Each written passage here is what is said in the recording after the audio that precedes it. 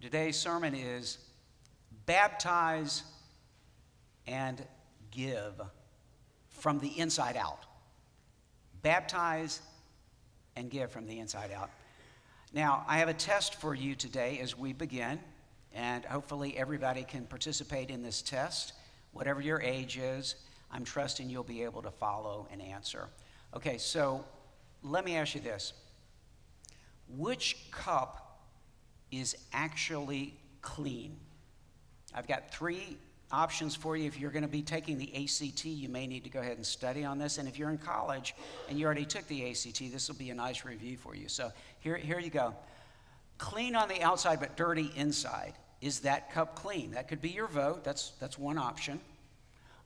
So what do you think? Would you want that cup? Would you like me to give you some water in that cup?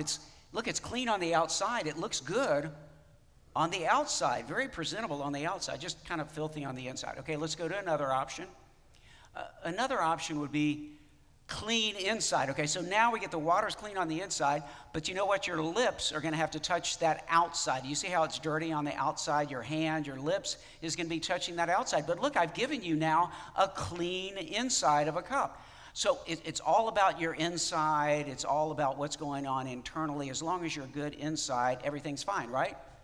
Maybe not, right? So I'm going to give you a third option. Let's see. You may have already chosen one of these other two. If you have not already cast your vote in that way, how about clean from the inside out? Would anyone vote with clean from the inside out as being actually clean? So here's the question today. Which one am I going to offer to God? Which option of the three that I've given you do you think God wants? What is appropriate to offer to God? If you were going to offer yourself to God, would it be A, B, or clean from the inside out? What today we want to go back to the basics and understand is, this runs all through the Bible, God is holy. God is holy. God cannot associate, will not associate with what is unholy. Okay? God is reflective of that, clean. Okay? God commands and requires and can only commune with those who are clean.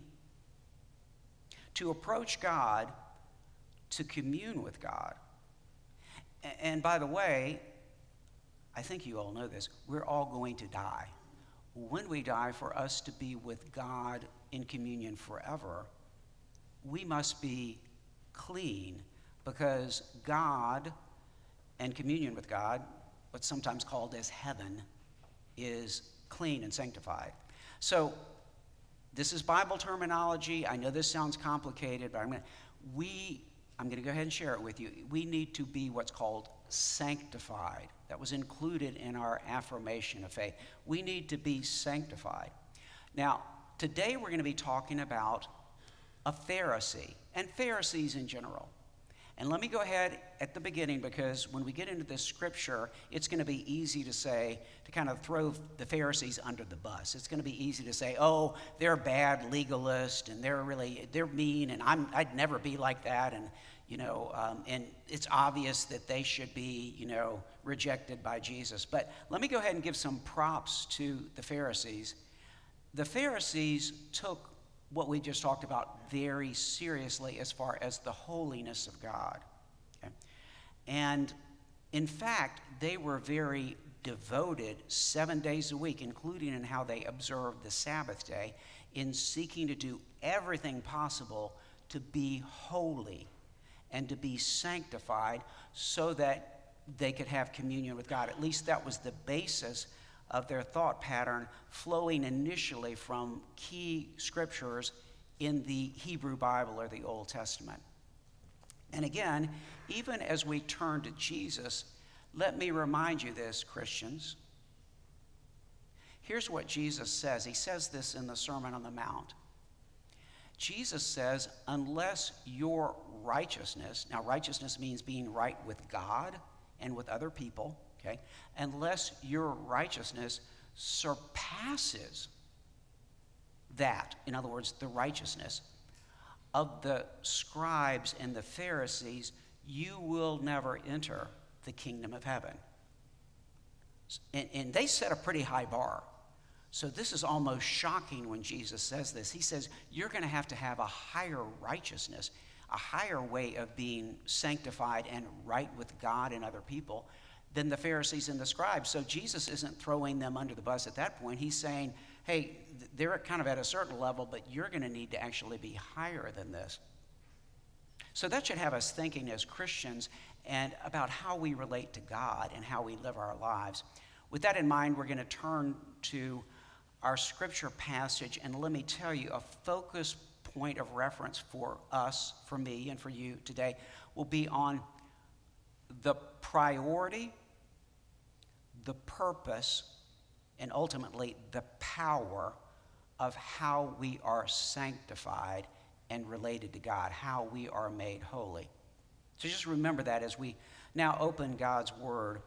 We're going to go back a few verses in a few minutes, but right now I'm going to begin kind of where we left off last Sunday at chapter 11, now verse 37. I'll go back to earlier verses in a few minutes, but we're going to begin at Luke chapter 11, verse 37, and read through verse 44. And I invite you to hear now God's word. Now, while he was speaking, a Pharisee asked him to have lunch with him. This means Jesus. Jesus is speaking, and a Pharisee may have interrupted him before he finished speaking. There's one way you can read this is it's right after he finishes speaking. A Pharisee asked him to have lunch with him, and he, Jesus, went in and reclined at table. But the Pharisee was surprised to see that he was not first ceremonially washed before the meal. But the Lord said to him, now you Pharisees clean the outside of the cup and of the dish, but your inside is full of greed and wickedness. You foolish ones, did he who made the outside not make the inside also? In other words, he's talking about God here. Did God who made the outside not make the inside also? And then verse 41, but from that which is inside give charitable gifts, and behold, all things are clean for you. But woe to you Pharisees, for you tithe mint and rue and every garden herb, and neglect justice and the love of God. These things you ought to have done without neglecting the others. In other words, the tithing you ought to have done without neglecting the weightier things, the love and justice. Woe to you Pharisees, for you love the chief seats in the synagogues and the respectful greetings in the marketplace. Woe to you, for you are like unmarked graves, and people walk over them without knowing it. This is the word of the Lord. Thanks be to God. Friends, the grass withers, the flowers fade, but the word of our God will stand forever. Amen. So, how can I be right with God and commune with God? This is key to salvation. This is key to following Jesus. This is key to living a life that is pleasing to God and in communion with God. How can I be right with God and actually commune with him? What does Jesus call and seek for me to do and to be like? Ever ask that question? We should ask that question every day. Pray that question in the morning. Pray it all through the day. Lord, what do you want from me? How would you have me act and speak and think and feel and direct myself? Okay, so what does Jesus call for and seek from me? Do you think clean outside only is the answer? In other words, what I do externally, just my external actions that everybody else can see most of the time, and maybe sometimes even some external stuff that I do that nobody else has seen. Is that it? Is that all he's interested in? I'll give you that option. A second option would be clean inside only. Just kind of the way I'm feeling internally is the only thing that matters. The outside doesn't matter. So we have this question before us: what is truly being right with God and right with people? What is being actually righteous? This higher righteousness that Jesus is talking about that we must somehow live in if we're even going to begin to think about being part of the kingdom of heaven. What is truly being holy? What is the aim of what Christians call, and the Bible calls, sanctification in a communion with God? We're going to share Holy Communion next week on Communion Sunday, the Lord's Supper. What are we talking about with this communion? Is it related to external only actions, including public actions, or internal? Which one is it? Well, I have good news for you, perhaps. It's challenging news, though. It resolves the conflict that I've been putting before us for the last minute. It turns out Jesus is not an either-or on internal or external. Jesus is not either-or on this. Now, some Christians falsely believe and even falsely teach that Jesus is only internal. They kind of do the whole pendulum swing in total juxtaposition and opposition to Pharisee-type people. They say, no, the Christian thing is all about, because we overcome legalism and we're not legalists, therefore it's all internal. Jesus does not say that. In fact, he doesn't pit a so-called right heart versus right actions, but he integrates them. He integrates them. So let's go into our story now. So a Pharisee extends a lunch invitation while Jesus is speaking. And in extending this invitation while Jesus is teaching, and Luke telling us this, we're supposed to remember what Jesus has just been teaching. Okay, that's a cue.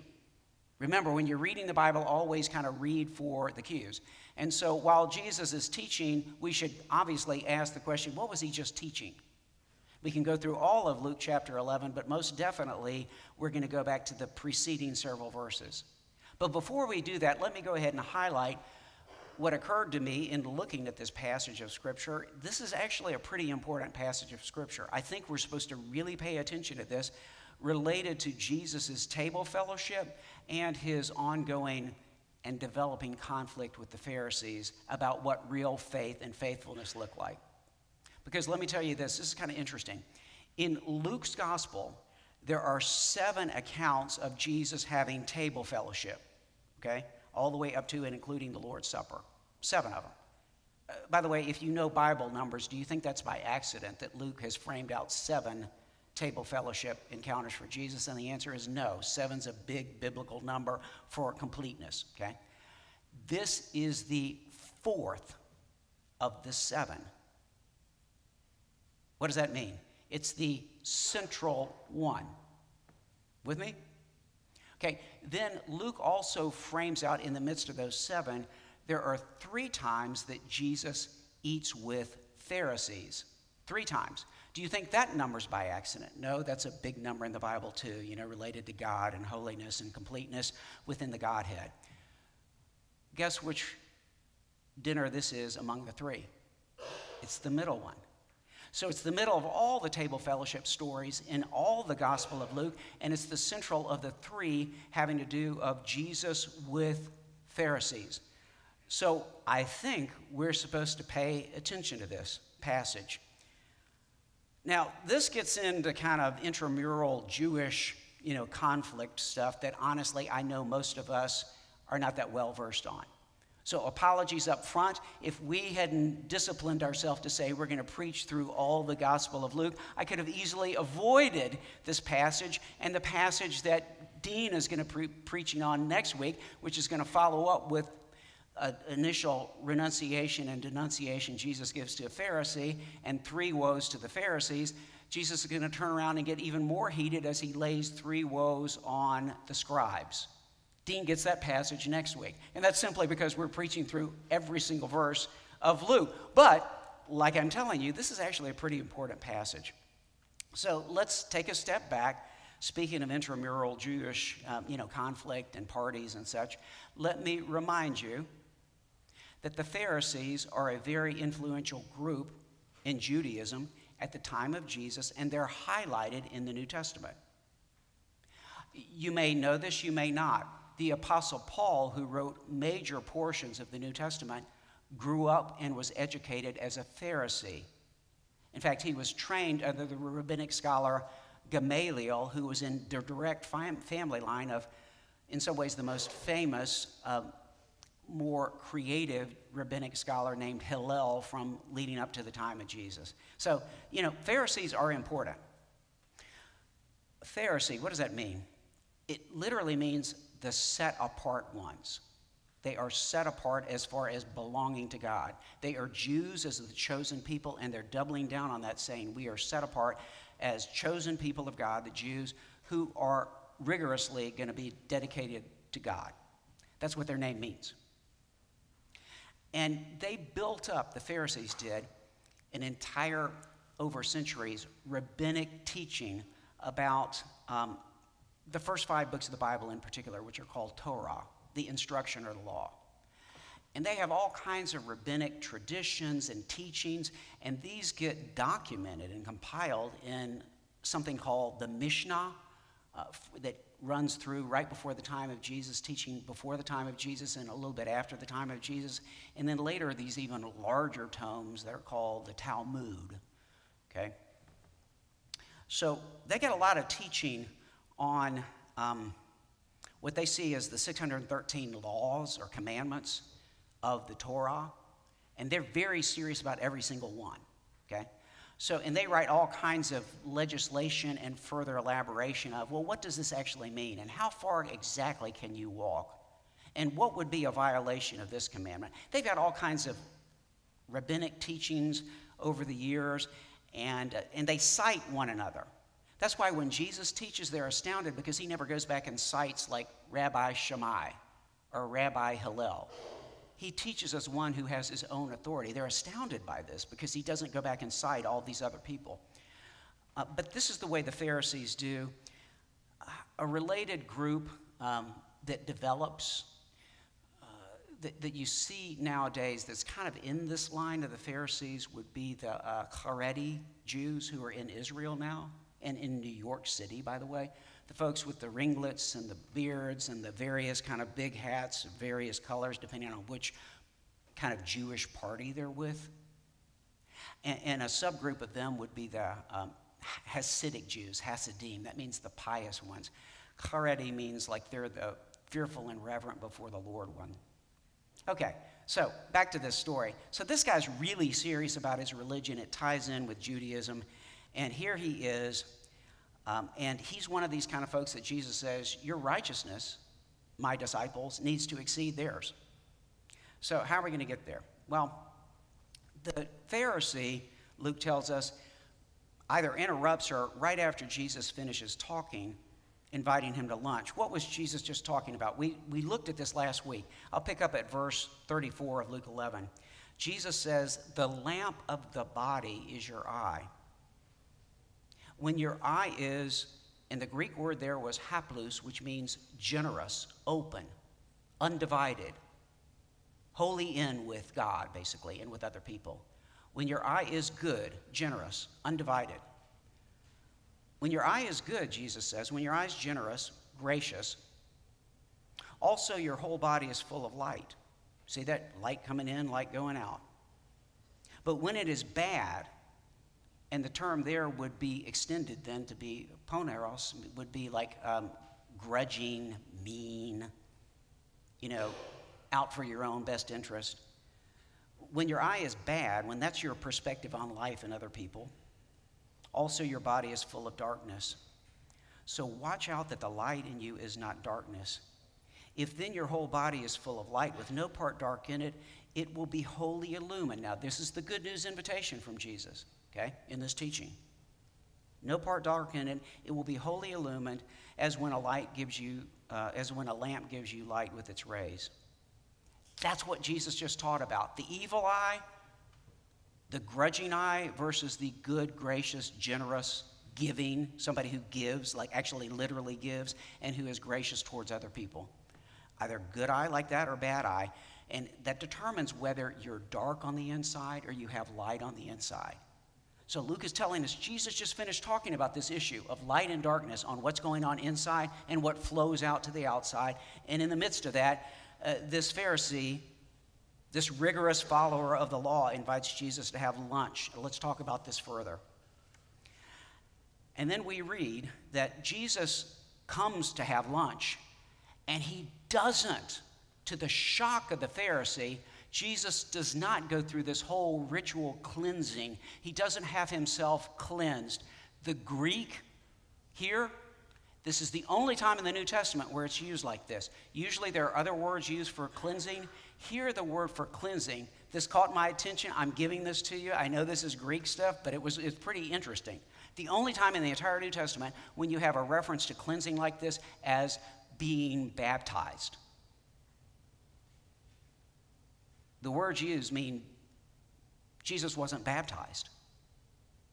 So that's literally what it means in the Greek. So the Pharisee is shocked that Jesus doesn't go through this outward external baptism, immersion, before he has lunch. Why would the Pharisee think Jesus needs to do that? Okay? Because when you went to the temple to be with God, you needed to go through ritual cleansing so that you were freed from the defilement of the outside world and anything that was unclean. And why did you need to do that under the law? Because it was God's way of saying symbolically, I am holy. You are not naturally holy. You need to be reverent and to be aware of a need for internal cleansing when you come to me. That's actually why it's in the law. The Pharisees had extended this to everywhere they went, whenever they fellowshiped, whenever they had dinner. This is not being worried about hygiene. This is not being worried about COVID-19. If you're old enough like I am to remember 2020 and 2021, a lot of people were freaked out about hygiene all the time, right? This is not why these guys are doing this. They are trying to be rigorously holy before the Lord, so they've extended temple practices out to everything they do out in regular life. And the Pharisee says, well, obviously Jesus, he's a holy man, he's a religious man, he's going to want to do this too. And Jesus specifically does not do this. He is not immersed before having, he does not think he needs to be baptized before he has this sit-down, reclining lunch with the Pharisee. And then Jesus says this to him, because he knows what the guy's thinking. Now, you Pharisees clean the outside of the cup and of the dish, but your inside is full of greed and wickedness. So Jesus responds and really takes on the Pharisees and this particular Pharisee. You sure you want to have Jesus over for lunch? He brings a lot of conviction, okay? So he is bringing this on, and he moves from the cup dish imagery pretty quickly to the guy and to what's going on inside the guy. And then he says, you foolish ones, did God, who made the outside, not make the inside also? Now, notice Jesus, like I talked about earlier, is speaking with authority directly, because Jesus, as the Word of God, is the giver of the law that's in dispute, okay, how you interpret it. And Jesus is the one who brings, as John says, the law came through Moses, grace and truth came through Jesus Christ. So Jesus is taking us through the law with the lens of grace and truth. And then he gives us what I consider the most important verse of the ones we're looking at today, verse 41 of Luke 11. But from that which is inside, give charitable gifts. The term that's used here can be translated as alms, but in general it means like mercy giving, okay? Like, in other words, Jesus says all of your giving should be out of grace. That's what he's saying. Elie musane, that's what he's saying.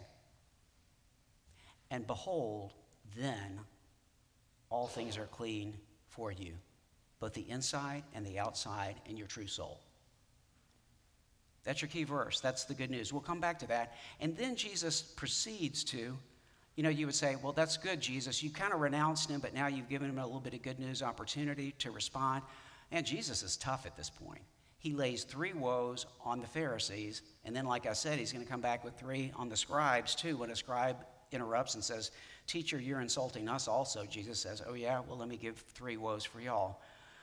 He says this, "Woe to you Pharisees," this is the first, "for you tithe mint and rue and every garden herb." In other words, they're supposed to, under the law, this is actually the law, this is not just tradition. Under the law, they are supposed to tithe, give the first tenth, the first fruits tenth of every single thing that comes from the ground. So Jesus is either going to their exaggeration or kind of making a joke. Even when you get mint leaves that you like put in tea, you're tithing that too. Jesus says, you're meticulous in this. But listen, Jesus says, you're forgetting the most important things of the law, love and justice. And then what he's going to say is love and justice should drive your giving as well as your witness, as well as how you relate to other people. That's what Jesus is actually saying. So back to what we've said already. Number one, Jesus is not either or on internal or external. He integrates them both. He says they both, he's not, I know at least Alan Massengill knows this term because he used it on Wednesday night. Jesus is not what's called antinomian. He's not against the law, okay? And Christianity is not antinomian. It's just like, well, yeah, sure, it's all grace. Do whatever your heart tells you to do. No, Jesus is not antinomian. He doesn't say, just have a sweet little emotional heart for me when you're singing a song at church. That's not what he says. But he talks about priority and purpose. Woe to you, Pharisees, for you tithe mint and rue and every garden herb and neglect the justice and the love of God. These things you ought to have done. In other words, yeah, you need to tithe. This is Jesus' best opportunity to say, I'm abrogating the tithe. And by the way, all Gentiles, it'll never apply to you or any kind of concept of giving. It's just all have a sweet little heart for me. Jesus does not do that here. He says, you should have done the former, but the most important thing is you should do what's most important, love and justice. And the love and justice ought to drive your tithing and your charitable giving. Remember, Jesus says, whoever relaxes the least one of these commandments and teaches others to do the same will be called least in the kingdom of heaven.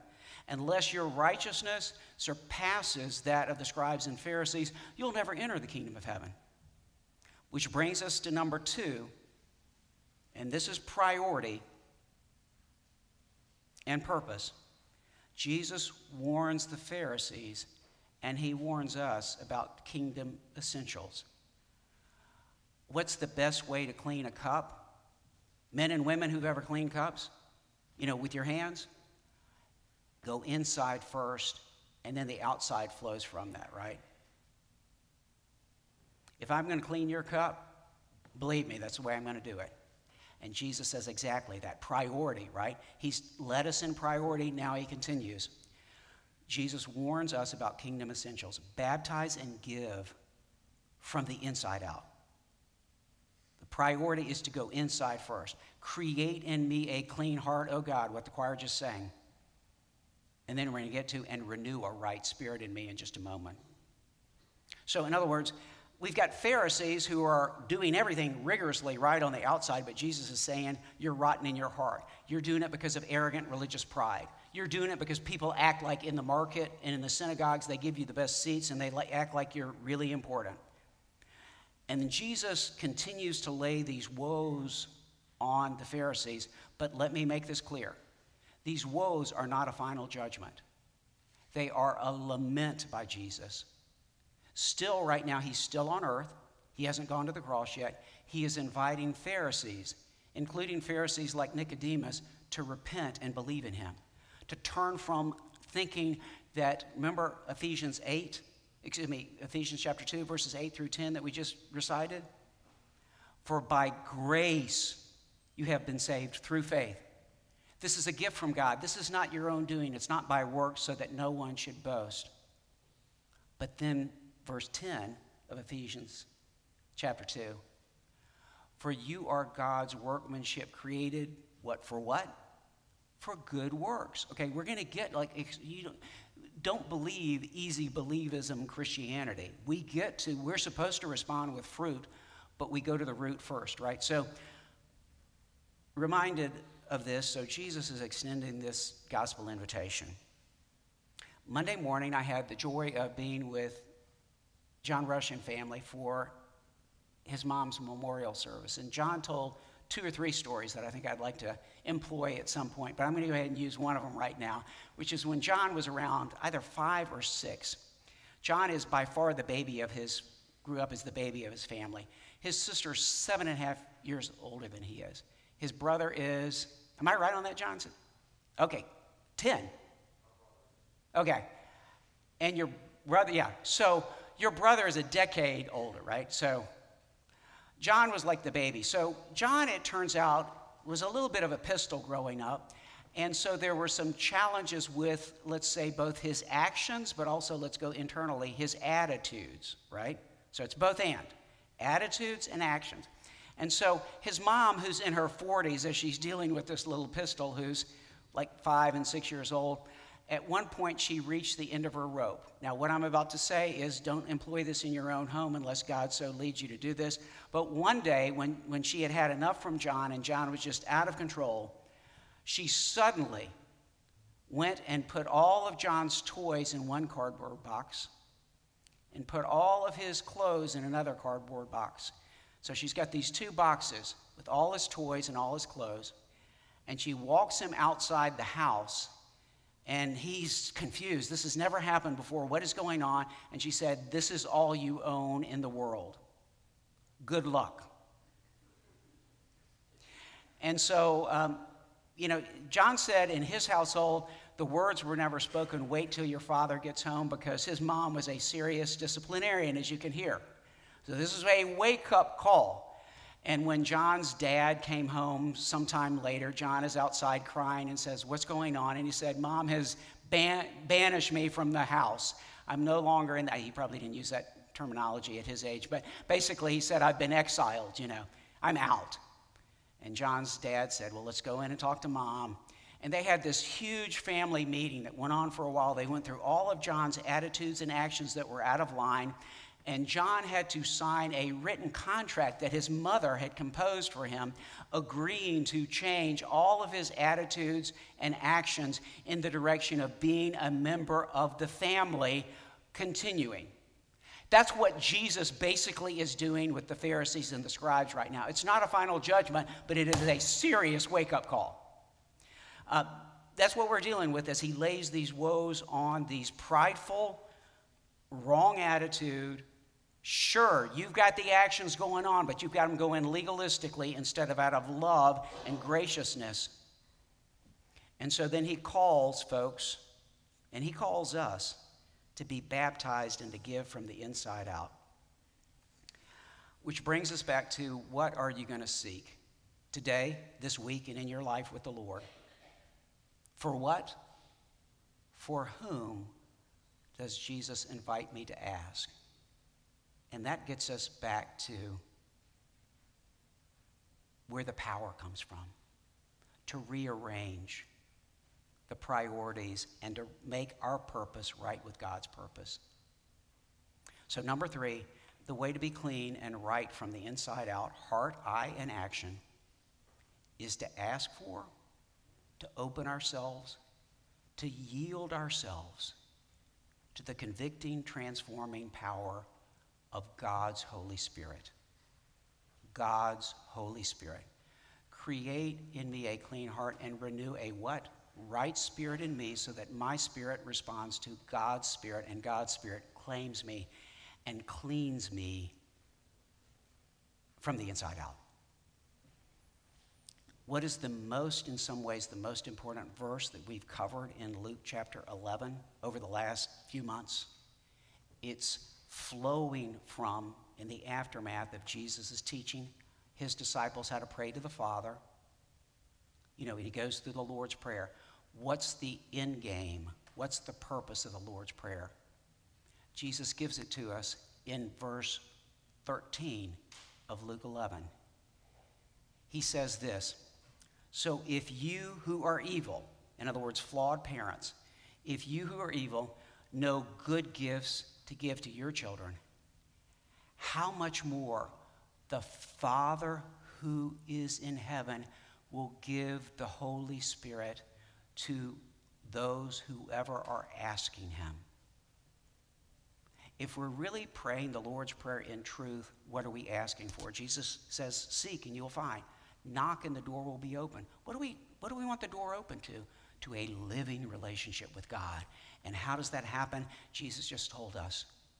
If we're truly praying to God as Father and truly asking for his kingdom to come, for his name to be hallowed, for his will to be done, including in my life, I'm asking for the Holy Spirit to run my life and take over. I'm yielding myself to stop trying to do it my way and asking God to change my heart and change my actions. Yes, both and from the inside out. I'm asking God, because by the way, water baptism by itself is nothing.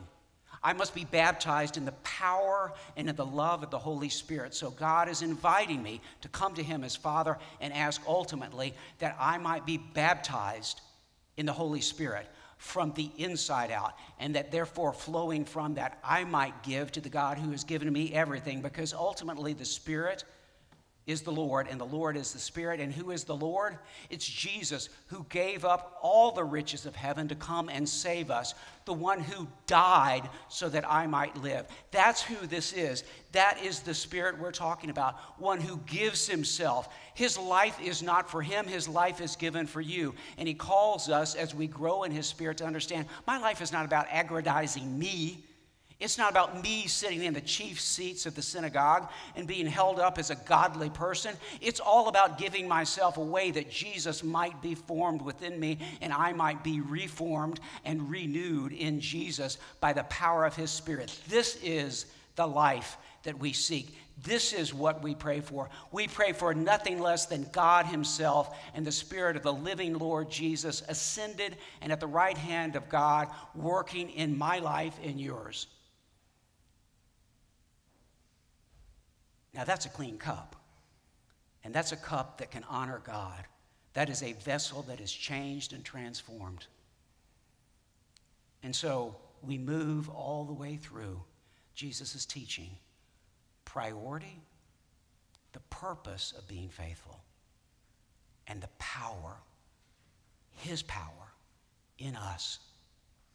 Because when we are weak, as Paul says, he is strong within us. His grace is sufficient. So no matter what you're struggling with right now, whether it's moral, whether it's relational, whether it's work, whether it's your health, I invite you to yield and trust and open your heart, open your house, and open everything you do to the cleansing and life-giving power of his Spirit, now and forever. In the name of the Father, and of the Son, and the Holy Spirit.